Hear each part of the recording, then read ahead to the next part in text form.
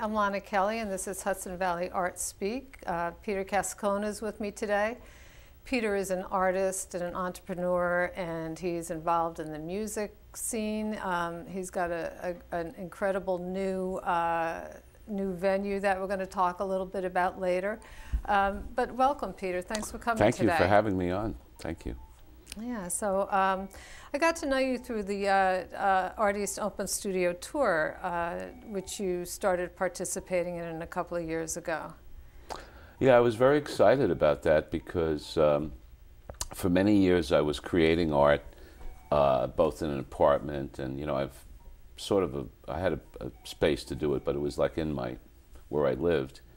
And since I moved to Amenia, or was able to have a studio here in Amenia about 6 years ago, that was a whole awakening for me, because all of a sudden I could work on a couple of things at once. Mm-hmm. I could just leave them there, you know. I could work on big things. I could saw things, and I especially liked working with panels of wood.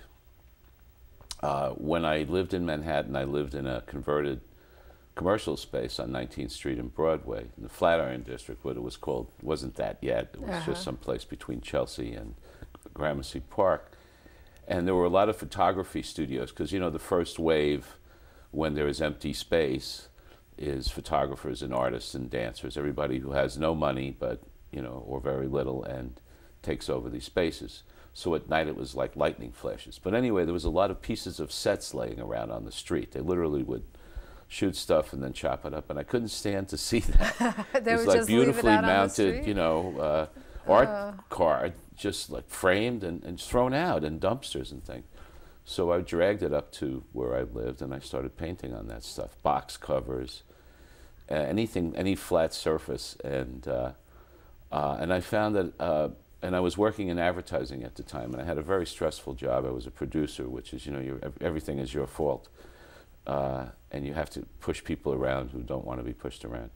So, so it was a stressful job. So in order to basically relax and escape from that, I started painting. I had no tradition of art in my family, really. My cousin kind of taught me photography. But then I was married at the time, and my mother-in-law was a very fine artist. And I also, when I went to NYU to study filmmaking, I wanted something easy, so I studied modern art. And that really had an effect. I mean, it really opens your mind up to an abstracted way of looking at the world, which is totally free. You know, because I was in this narrow corporate thing, so I could just be and do whatever I wanted in this little realm. And my mother-in-law was very supportive. She was a very fine artist. She was of Art Students League, sort of, you know, public works, the WPA, sort of that era. Oh, really? Yeah, I mean, she wasn't famous in that sense, but she actively painted all the time. And she just gave me some basic ideas, like I was trying to draw the room.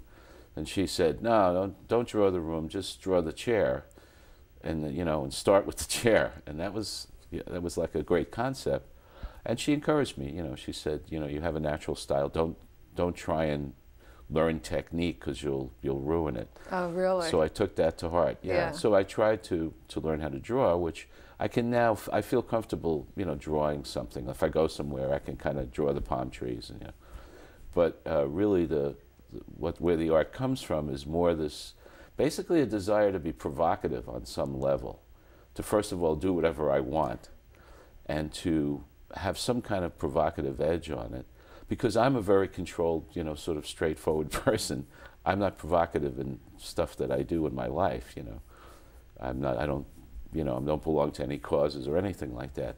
So the art is my sort of rebellious thing. And part of it is not really learning much technique, but just creating a lot of art all the time, as much as possible. Yeah. And you don't limit what, I mean, I've seen you work with chalk on cardboard, and you work on metal, and just, you just seem to be able to pick up things and make art out of it, or create something out of it. Well, I literally see art in a lot of things. That's part of the abstraction, you know, learning about abstract art, and how there's art all around us. And if you just, you know, if you make something sacred, if you take the thing and you put it on the wall, it becomes sacred, and now it has a meaning, and it is, you know, in some way art. And that doesn't only go so far, obviously, but a lot of the things, like also like taking the box cover becomes a surface that becomes art, you know. And also I was fascinated early on in studying art with this wooden panel from Pompeii, you know, that was painted with caustics, which is a, you know, a type of wax. Yeah. And this wooden panel was one of the few paintings as such. You know, there's a lot of murals and things and mosaics that survive, but almost nothing that was painted on paper or cloth survives, you know. Very little of it. So I thought, this thing is so ancient. So I thought, well, I'm going to paint on panels with acrylics, and my works will last forever. Last forever. You know, you can throw them in the ocean. In fact, I have a painting in front of my gallery, my studio, that it's just sitting out in the weather, and I'm just watching it, and it's doing fine. Yeah. And that was actually wood that I started purchasing wood because I couldn't find enough laying around. So I started buying. You know, it's interesting that you're doing that, because I know an artist who has a sacred art burial ground, and she'll take her work and put it out in the woods, and it's like this one crazy place where all this stuff is. It's all melting. Yeah, and it's all decaying. Going back to nature. And you know, sometimes she'll pull a piece back in and rework it and do stuff on it, but I can't imagine what a person would is it think. Buried, or is it actively? No, it's changing. It's evolving. Yeah. In nature. Yeah. Well, one of the things that when I got the studio, which was really a rack, it was like a garage workshop. There was a piece of furniture in it, like an armoire, a cupboard, and I dragged it outside and I let that melt. You know, it just fell apart from the sun and the rain and everything. But one of the front doors was this beautiful beveled edge panel, and I started painting in oils, because now I could walk away from the studio and not be poisoned. So I started painting in oils, and I painted a portrait on that panel in oils, and I was really like, wow, that's really, and it was a piece of wood that was the front panel, the door of the cupboard. So for me, it was better that way. I don't know, rather than buying a canvas. I mean, I bought canvases too. Yeah.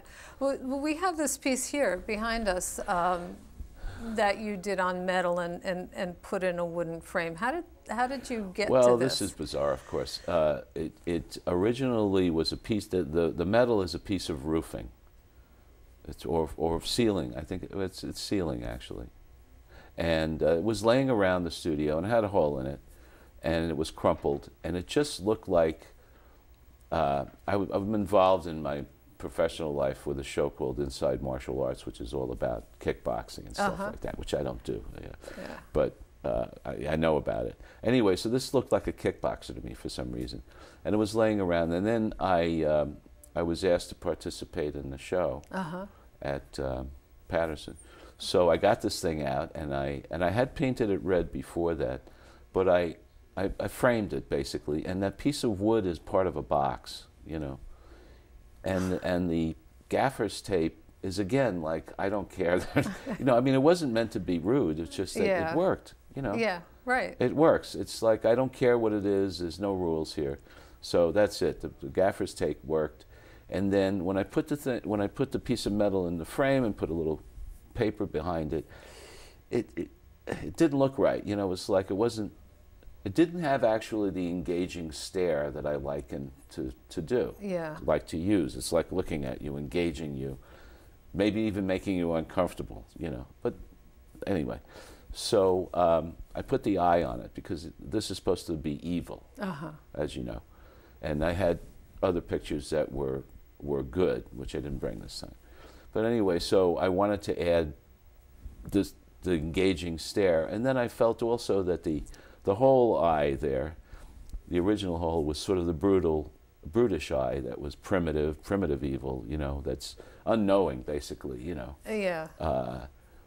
More, you know, just brutal. And then the other eye is supposed to represent the calculating, cold, which is much more frightening, of course. Yeah. Calculating, cold eye of evil that understands that it's evil. Yeah. You know, the other one doesn't really know. Yeah. So, yeah, it's an interesting piece. So let's talk about some good that you're doing. Oh, okay, right. I know, and you know, they are a little strange, but that's part of it is to be a little provocative. Which is great. And actually, you said that in your business life you don't feel you're provocative. No. You come across to me as kind of a provocative person. I do? You do, and a person who's doing things and well, has a lot of active is different than interest provocative. I don't provoke people. I mean, I think I will confront people. Yeah. But almost always, you know, I pride myself on being diplomatic. No, not in a harsh way. I mean you're interesting. Proactive. Yeah. So, and one of the really interesting things, another thing that you're working on right now is the Amenia Music Hall, which is a brand new music venue in Amenia. Well, I mean, I guess you could make the extension from that I don't like to see things go to waste, like the pieces of wood, you know. So, and also I have this preservationist background because the Flatiron District, there was a loft in the building. People would know it across the street from ABC Carpet or something like. It's right on the corner of 19th Street. Anyway, so that was a classic building built before the turn of the century, and I saw it as, you know, also part of it was like being an artist and wanting a garret, but you know, because I could pretty much paint there. Yeah. And I was encouraged by my mother-in-law, who would otherwise say, how could you bring my daughter into this warehouse and expect her to, you know, wash in a mop basin for a year? But she was an artist, so she said, oh, this is great, you have a garret, you know. So that was helpful. But I became part of a co-op that turned this building that was a classic, beautiful Queen Anne style limestone and brick building, which was, you know, a warehouse basically, into a landmark over the course of about 20 years. And in that process, I learned all about, you know, community boards and building departments and C's of O's and all that stuff that comes with trying to take something and, you know, through proper means and turn it into something else. So when I saw the Amenia auditorium from the old school there, I immediately, the minute I saw it, I said, this is like a beautiful little theater here. It should be something. Why is it just sitting here, you know? Yeah, it has the vintage seats and the chandeliers and it's a nice size. Beautiful it has windows. The advantage, which I pointed out a couple of times to people, that as opposed to an old legit movie theater that is encrusted with stuff that's hard to fix and repaint, they have nothing. It's very a Methodist kind of room, you know. It's the original. It's true. It's right, not fancy. Right? And it's and appropriate, I think, because in these austere times, it'd be a lot harder to fix up. Well, you need some curtains in there, and you've got a pretty modern theater. Actually, you've got a cinema. Right. So, I'm going to rush you because we only have a minute left. Oh. So, the Amenia Music Hall is a new music venue that's going to that we're going to have another performance on June 1st. We're trying to figure out the program now with my associate Joan Dadone, who I always give credit to, helping me get that started. She's been, you know, does put all the media stuff together, and I think that the town has responded extremely well.